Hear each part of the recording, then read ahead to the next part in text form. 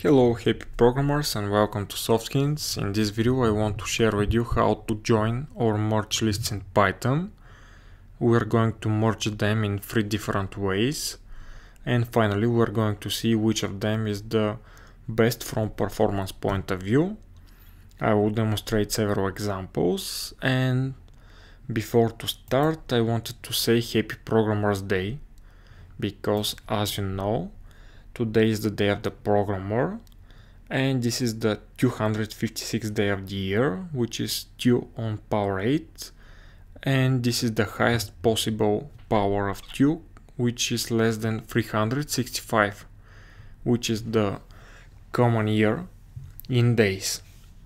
And my question for you is how you're going to celebrate this holiday.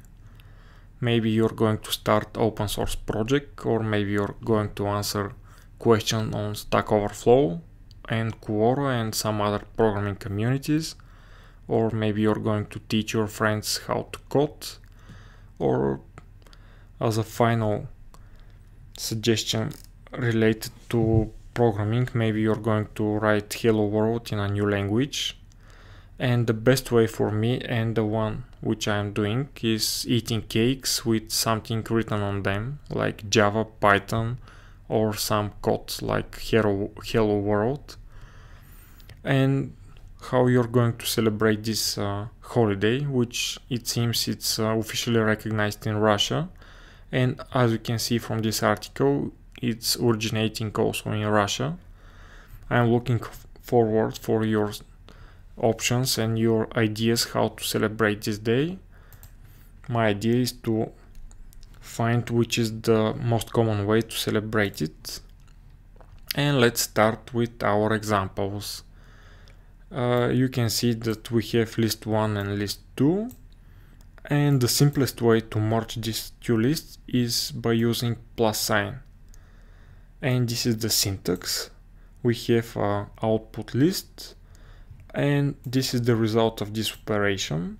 You can see the repetitions which are in the output list, which means that merging two lists in this way is going to lead to duplications, and if you want to remove them, you can use a set. We'll see this later in this video. The second way of merging lists is by using method extend. Here you can see the example. We define a new list, then we extend this list with first, after that we extend with the second, and we have the final output here again with duplications. So you need to remove the duplications from here too. And the final way to merge two lists in Python is by using this syntax, which is unpacking generalizations, square brackets, asterisk, and listOne, which is the first list, then comma, asterisk, and the second list. And this is the third way of merging lists in Python.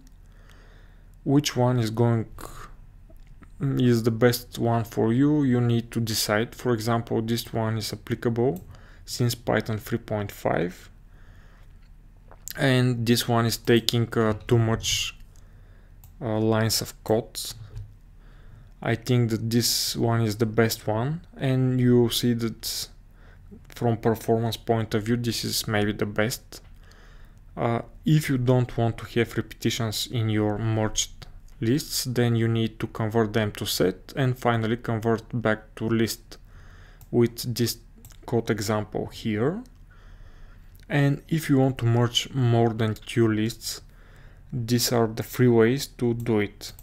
You can put as many as you want with plus sign, you can extend a given list with several, and finally this is the syntax for unpacking generalizations. I wanted to share with you this pep change, which is additional unpacking generalization. You can find some examples here, what can be done with this feature and how to use it, and some explanations. I will share all the links and all the code in the comment section below, so feel feel free to use it. And finally, as I told you, we are going to run profiling for all these 3 different ways, and we are going to check which way is the best one. First, let's see the codes. We have the first executed is the simple way of merging lists. Next we have the extend, and finally we have the unpacking generalizations. And here you can find the results.